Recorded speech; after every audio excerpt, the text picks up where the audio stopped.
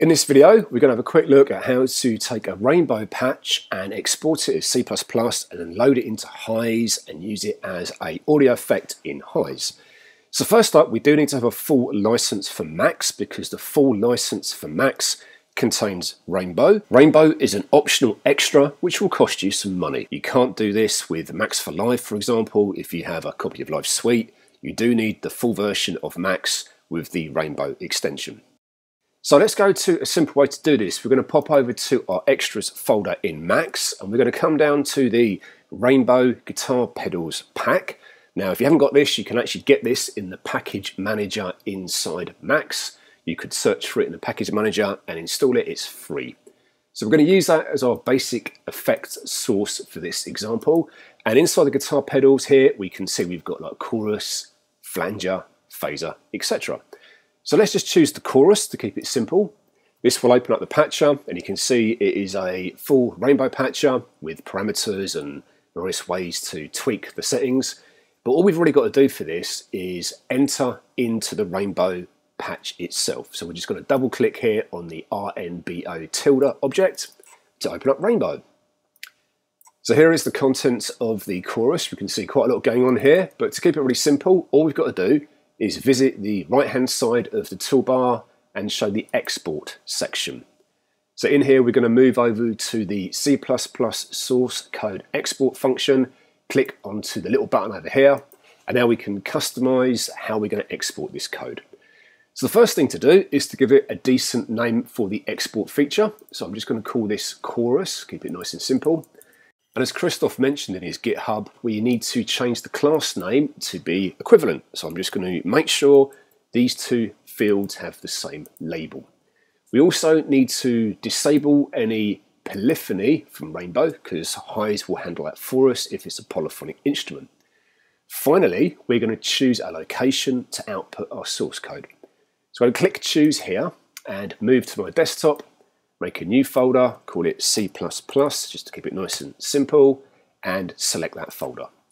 Now, when we click the export button in the bottom right-hand corner of the patcher, Rainbow will do its magic. It will export our chorus patch as C++.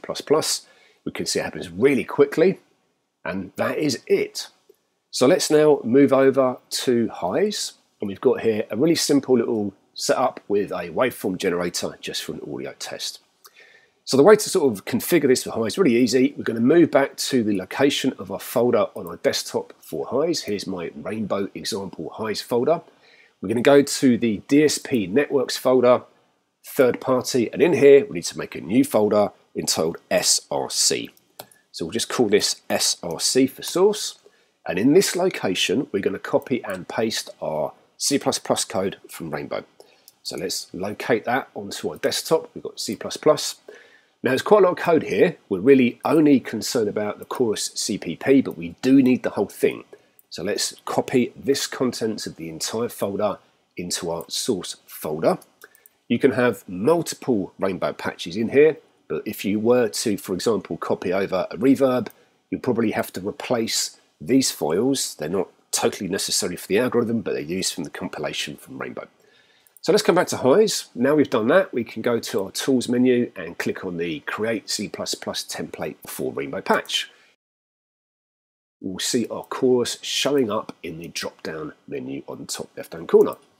So things to note in here is to be aware of your channel count. If you're, for example, making an LFO, it might be a modulation source, that might only have one channel of output.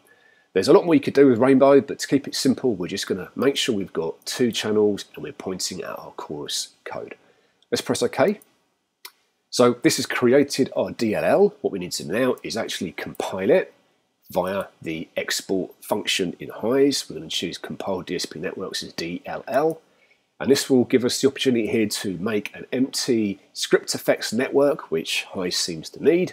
So once we click that, we'll see that pops over here on the left. And now we've got a chance to compile our code. And we should be able to see our chorus is available down here, listing the nodes to compile. Let's press OK. This will launch a bash script to launch the producer and to do a compilation for us in the background. So this will take a little bit of time, but will be fairly quick.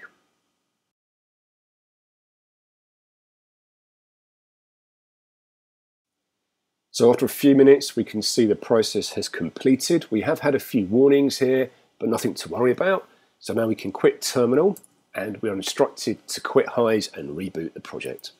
So let's actually exit HISE. We can come back to launch HISE. I've got the alias on the desktop here. And we can come back and reload in our project we're working in.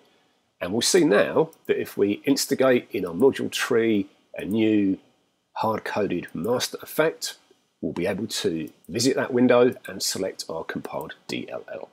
So here is a chorus from RNBO.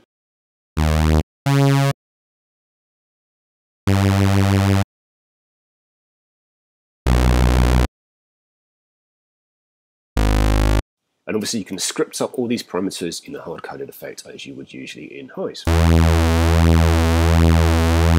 Awesome.